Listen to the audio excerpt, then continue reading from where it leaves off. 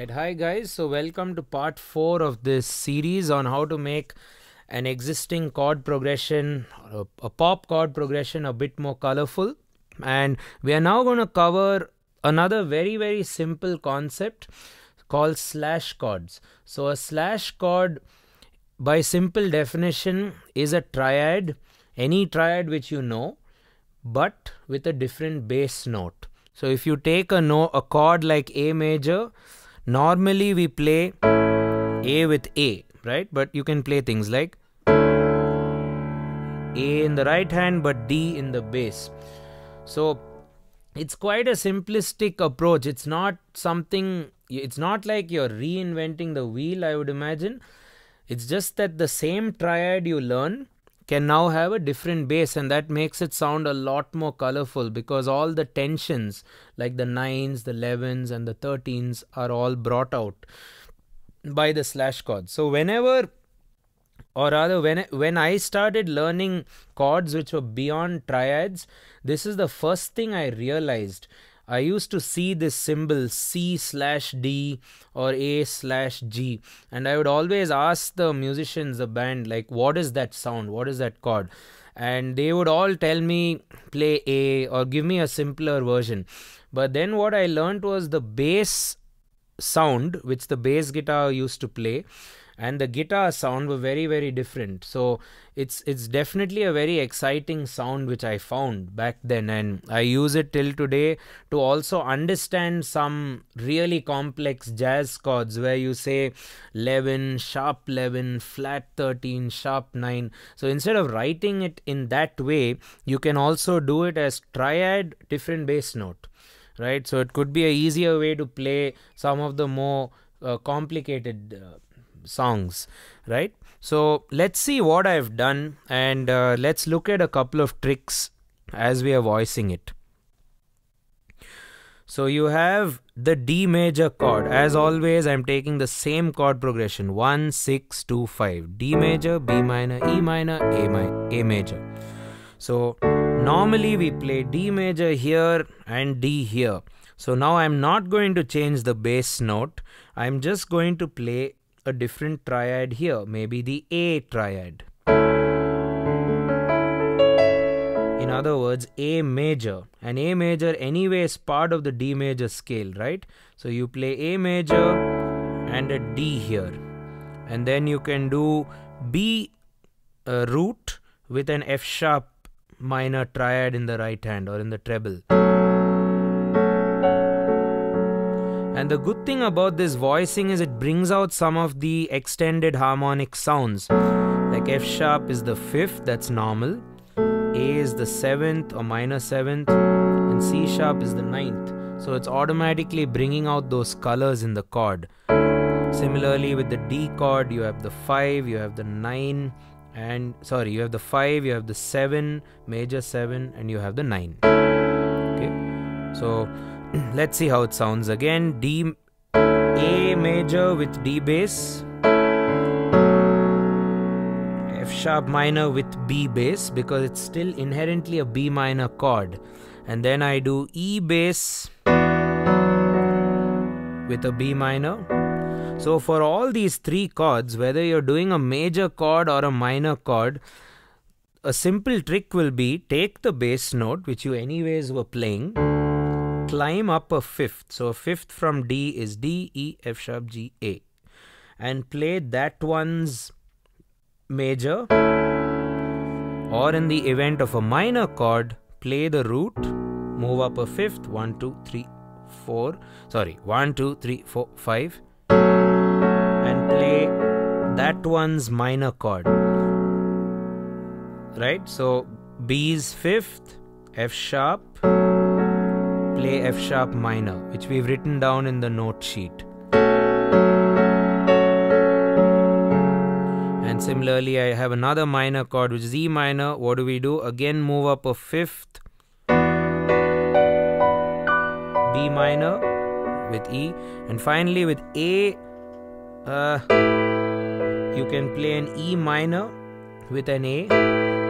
But what we like to do, since A is a dominant sound and it takes us back to the tonic or D, You can also play like a G major sound, a G major in the right hand with a A bass in the left hand, right? You can also make it even more exciting by playing a triad which is not even part of the scale, like C. It just seems to work, right? So let's see how this whole thing sounds once more.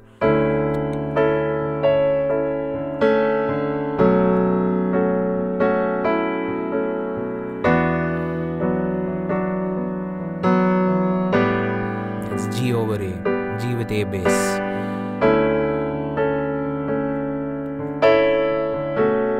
You can also experiment with different inversions of the chord, or just roll it up and down the keyboard with your sustain pedal on.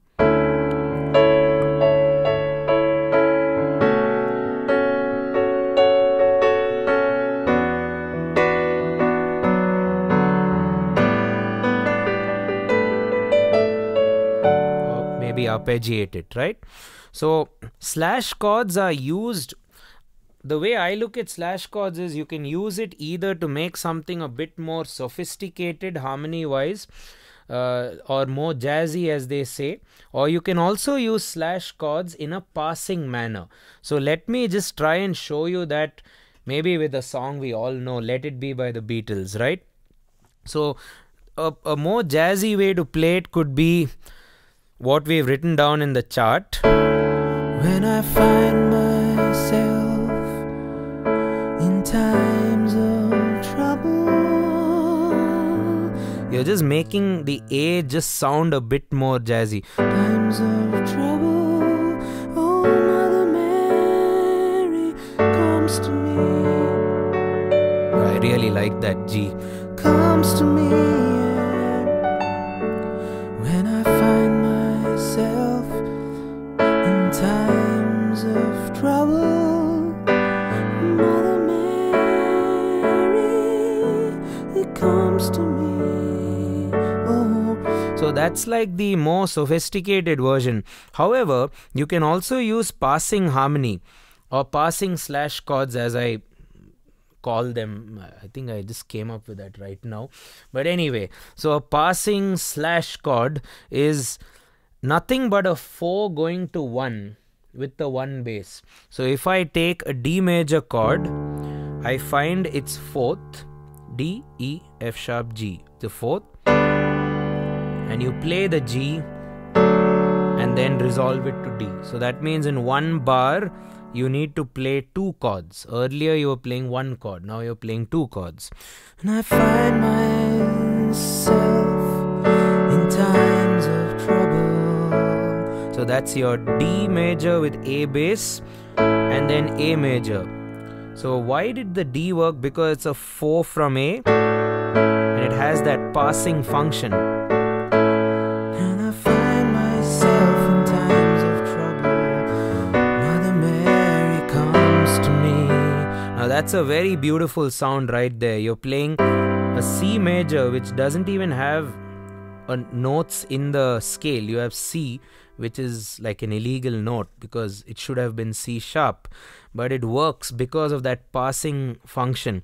Comes to me, yeah, comes to me.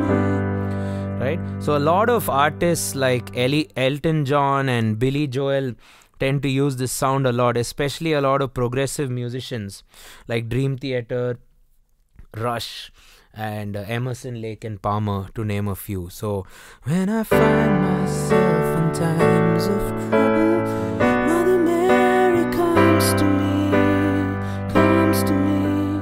While the jazz version or the sophisticated version, when I find myself in times of trouble, Mother Mary comes to me. I quite like both actually, so I think it really depends on the way you are using it. Perhaps the singer in your band has a certain vibe, or perhaps the way your band is grooving, the genre. Are you going for like a rock ballad kind of thumping kind of effect, or are you just going for a very laid back relaxing feel of the song? And any song written when you play, you can obviously add your own interpretation to it. So these sort of tricks, I think, can really help, and try to master it not just on D major, which I taught now. Try to map it down and try to write it down on a few scales. Right, so this is about slash chords, which make your chord progression sound very sophisticated, jazzy, as well as add that passing ability, the 4-to-1, which I explained, right? So try to also click the link in our description to get some more information, and to also revise what we've learned thus far in this entire lesson, and that'll really help you. You can download it, and also we urge you to share this video with your friends, and more importantly, subscribe to our channel right now, like right now. Okay, bye, thanks.